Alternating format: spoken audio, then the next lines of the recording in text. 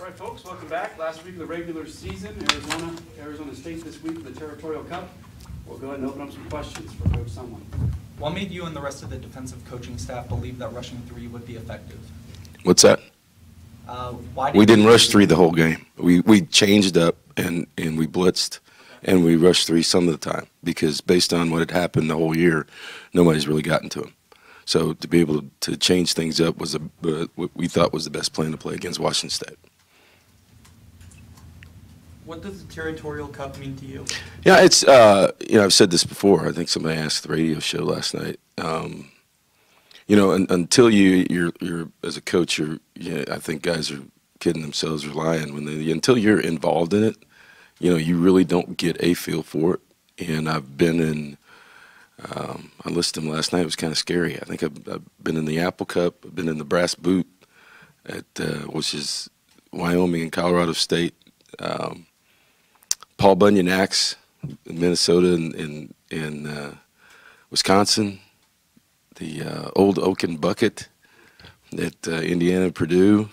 The Red River Shootout. And then I was an assistant coach when before A&M moved to the SEC it was Texas and A&M, really Thanksgiving night or Friday night. So, I've been involved in a bunch of them. And until you're involved in those, you're really involved. A little bit different about the Old Oaken Bucket because I played there. So I knew a little bit more about that. But then when you're involved, I said last night, you're pulling up to these games, and during the game, sometimes the intensity level in the parking lot is is worse than on the field between alums and fans, and you can feel that, as you get closer to the game. So I'm looking forward to it. I think, the fact that the Cup is not here gives us as we start talking about things, and I talk to people here in town and alums and how important it is, to bring the Cup back. You get a real good sense of the intensity level that's coming this weekend. Of all those games you listed, which one is your favorite? And also, with when you talk about rivalries, you don't want to overload the kids with too much. But what elements do you think, from your coaching experience, are important for kids to be associated with and know about rivalry weekend? Well, it means the game's important, and they're all important. But rivalry games are a little bit different. Like I said, I've been involved in some games that some people didn't think were very important. That the intensity level is, in Laramie, Wyoming, for the Brass Boot is pretty intense. In Colorado State too, you get there. So, things are what's important, and that trophy being brought back to your school or your locker room at the end of the game, means something, and it means something to many of these. Obviously, are either in state or right across state lines, and so a lot of people who either had choices and went to school at these institutions or work with people that go to the other institution, and there's that's a whole year that you have to listen to some things that maybe you don't want to listen to, and that's part of it. But I think to ignore that, say, well, this is just another game. You used to say that, but even as a player, you knew what that was about, and so yeah, we're going to approach it the same. But deep down inside, everybody knows it's a rivalry game. It's for a trophy. And this is going to be a bit of a strange question, but so you're mentioning the trophy games. Maybe Old Oaken Bucket aside, in all of college football, what's your favorite trophy, the rivalry game trophy? I don't know. I mean, like I said, I've seen a bunch of things, So, I grew up in a time where, this weekend, it was, you would get, born in Alabama, you'd see the Alabama-Auburn game, and then be late in the afternoon, Early in the afternoon, it was Michigan, Ohio State, and then in a time where there was an Oklahoma-Nebraska game. How about that? You guys forget about that. So who would have thought that would never happen? But that was part of the deal. And then the weekend was all about Arizona State, USC later on that night, and USC, UCLA. So, that was how I grew up in my house, and watching those games and watching rivalry games where you saw all kinds of different things happen. And before there was a time of conference championship playoffs, before a time of the BCS, and then all those things. Those games usually came down to meaning something at the end about just about a lot of different things, rankings, championships, things like that. I'm sure you bring in ex-players to talk all the time, but will you do that this week? Do you think it's important to have guys come in and tell stories this particular week? Yes, I will do that. A lot of the penalties in the first half against Washington State were kind of a personal foul and sportsmanlike conduct nature. Given the intensity level that you talked about for this upcoming game, how do you avoid a repeat of those? We're going to handle that this week. We've been handling it. We've been up and down and very inconsistent with that, Mike, this year. And with some of the guys that were involved in those, so the two face mask penalties. You got a guy who's really trying to get off a block and make a play. But the back-to-back, the first one was kind of iffy. The second one, that was a face mask penalty. The guys are getting there. You get a kicker, a punter who's trying to make a play to run down a punt return, right, where we should have got him on the ground at the 15-yard line. He's doing the best he can. And, that you can see what you want on that first one. But the early personal foul is inexcusable. Copy didn't show what happened. What happened with Scotty? There's a seam down the field and away from the play, and one of the receivers was trying to cross the middle, and he hit him without the ball in the air. Do you think we're going to see the leaving from the game of physical safeties? I mean, is that just something that can't happen anymore in this game? No, I don't know about that. You had. I think it's all about technique, and like I said, when you have a situation in a game that the frustrating thing becomes when just like basketball or just like any other, umpire behind the plate, once he calls it a strike or a ball, you usually move on, right? And so a play-on situation, which we had the other night, that it gets stopped. That's when it gets frustrating to everybody. The Senior Day ceremony is going to be set up for. What's that? The Senior Day ceremony. Oh yeah, it's a big day. So we've done it the same wherever we've been. Each player will be recognized with his own introduction, and all the seniors in his own situation to get out in Arizona Stadium by himself. And one by one, we'll introduce those guys. We'll shake their hands, and parents get down on the field and be able to see them. And then after they're all introduced individually and recognized individually, then we'll have the team run out and meet them for their last time to run out in Arizona Stadium. Was Khalil's 33-yard run as explosive as you've seen it since you've been here? Not since I've been here. You mean in a game? Yes, this year. Yeah. So, in a game that was about as explosive. He hit one the other night here too, for about 20, I think.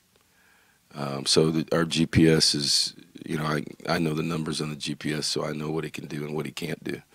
And so I got a pretty good feel for his healthiness based on exact numbers of speed. So you're pretty accurate. The other night, though, about 2 weeks ago, he was pretty close to where he was Saturday night. You've seen a lot of guys that can make that throw that he made to Devon Cooper. No, I mean it's he's running left and throwing. He's got a really live arm, and there's a lot of guys that in the bye week you're able to look at some guys maybe on Sunday that you've been around, you've been on the field with. Not a lot of guys that can make that throw. What are you doing with Sean Poindexter that every time he catches the ball it's in the end zone? He's a guy that really improved this year. I haven't done, that's, what was it, Chris Carter? All I do is catch touchdowns. Yeah, we like that, though. We probably need to get him the ball some more, but here's the other piece. People talk about, well, and you brought it up the other day, I didn't know that, 6 times? Now you start to take it for granted a little bit, but what I see is, this guy plays hard without the ball.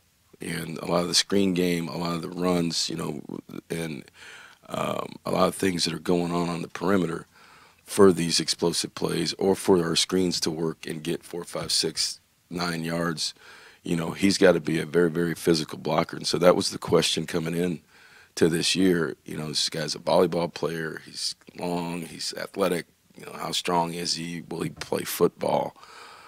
Because, his skill set being like a volleyball player, and I said this last night, he's not as thick or as big as Mike Evans, but really kind of a similar story. Mike was a one-year high school player, red-shirted, played 2 years of college football, now he's all-pro. And Mike's best years were ahead of him. And I think the same about Sean. I think, what you're seeing, his understanding of the game has gotten better. He works really hard during the week at the little things in the game. He wants to be great.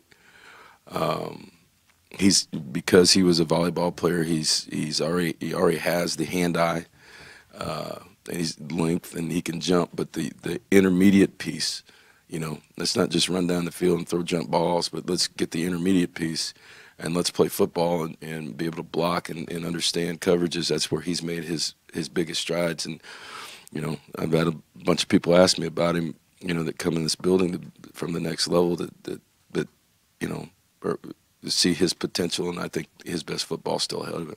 How would you describe the Khalil to Sean? How does it compare to Johnny to Mike Evans? Yeah, I don't know. I mean, I don't know the numbers, but obviously he said, he's got 6 in the last 6 catches, so he's a big play guy. But I think that's the piece that everybody sees. The biggest piece to me is what he does consistently during the game, even if it's one catch. He's playing 70-some plays a game. He's going to catch a touchdown, but it's the other plays where he is involved and very unselfish. And I think that is a great, great example for our young receivers on the perimeter. What's your evaluation of N'Keal Harry? He's a fabulous player. He's a guy that obviously I know very well. His grandmother and the story, and just a tremendous young man, and a guy that we had a lot of conversations with, he and Manny, from the last place I was at. So, he's big. He's got great body control.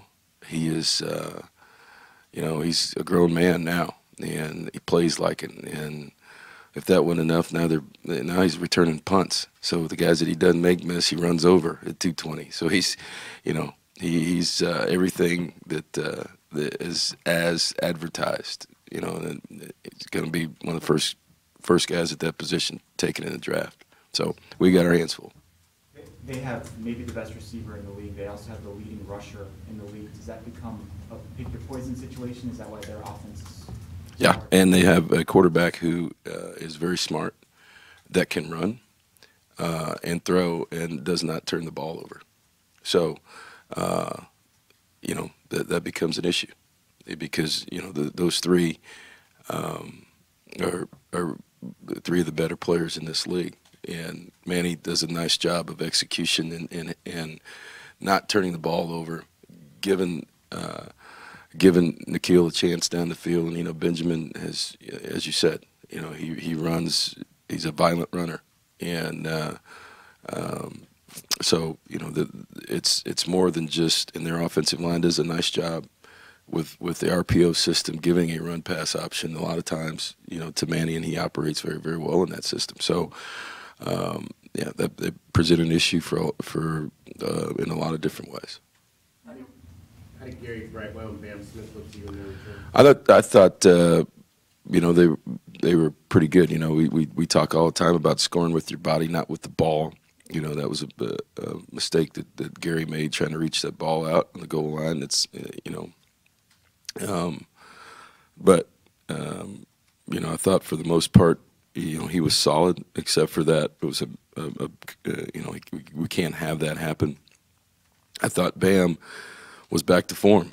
He's really struggled this year with this. He had really kind of a really bad turf toe. One that it was almost better if he had broken it.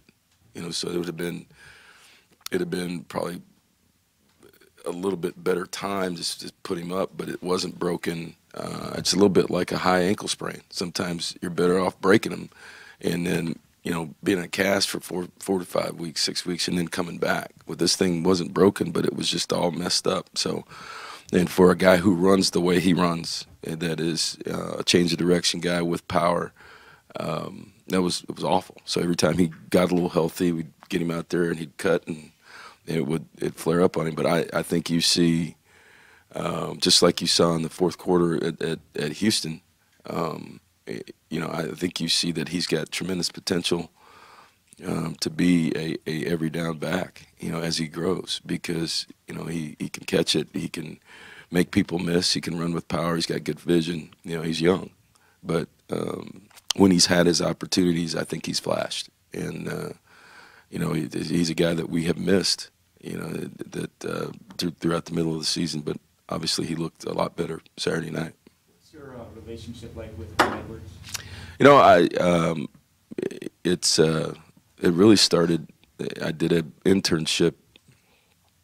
I'm not sure if it was 98, 97, 98. I don't know. I was at Purdue, and the NFL has an internship program for assistant coaches. Just to really broaden your horizon, and if you want to coach in the NFL, just to see how things were. And I was fortunate to go to the Tampa Bay Buccaneers at the time, and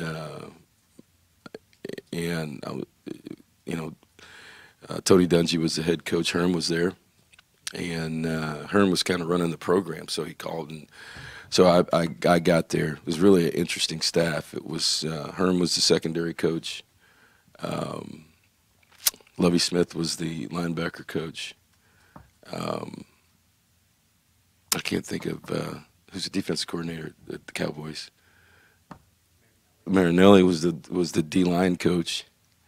He became the head coach at the Lions, and then the defensive coordinator, obviously. So it was every coach on that staff, on the defensive staff, became an NFL head coach, and so you're there for two weeks, and offensively, I'm working with guys that you still see on television right now.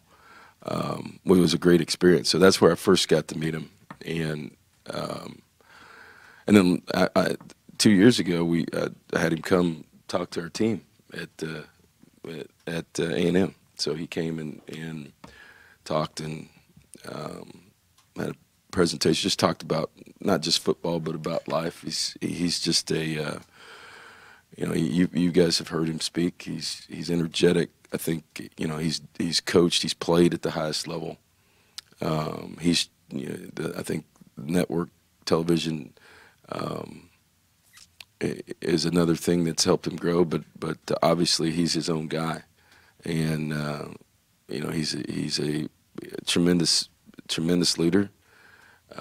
Does things the right way, and I think obviously he's doing a great job at Arizona State. Speaking of, Have you seen the improvement that you wanted to see beginning of What's year? that? Defensively, have you seen the improvement you want to see beginning of year to end of year? Well, you could say that until last weekend. So, you know, the last 2 weeks before that, I mean, it was, this is a results-based business, right? So the weeks before that, I thought we continued to improve. You know, the performance Saturday night, you can't say that. So, but again, you know, we put the ball on the ground 6 times, right? So against a team like this, that is the leading scoring team in the league and one of the top scoring teams in the country, it's about possessions also, right? So we give it back to them, you know, 3 more possessions, and a team like that, you can't do that, right? So we 3 more possessions there and an interception on the first series, right? So you give it 4 more times to a team like that, that's 20 points at least, or 14 if you're lucky to hold it, you know, 21. So, you know, everything works hand in hand, and field position works hand in hand. You know, the poor decision on the kickoff return. I put the ball in, that just gives them a touchdown. Then you know, we fumble a kickoff return, we fumble an opening kickoff, but we get it back. So possessions and field position still matter, but yeah, we need to be better across the board than we were Saturday night. One more question. Speaking of A&M, who was that rivalry game at A&M when they moved to the SEC? I would say it would be the last game of the year. I mean, you've got a couple of them. You know, you play Arkansas every year in Jerry's World, so you know that's kind of a neutral site game that's every year, and then LSU's the last game of the year. One last thing. Last one, Michael. Yeah. Has a decision been reached on Jace Whitaker as far as whether he can play this year or whether he might come back? It is all based on his injury. You know, we've talked with Jace every week just about where he is strength-wise. You know, he came back and got hurt again.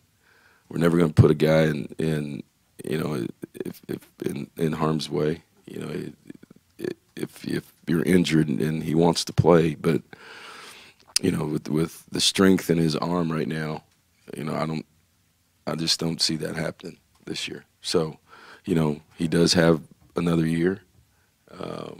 Obviously, he's had those games if we wanted to play him, but it's kind of, you know, we just don't feel good about putting him out there with one arm, and an arm that I won't say one arm, but you understand what I'm saying. It's just he's weak on one side, and that puts him more pressure and can put him in an even more difficult situation. And instead of, hey, listen, let's get you healthy, and we don't need to rush, you know, and you will have the opportunity because of your eligibility status to be back here.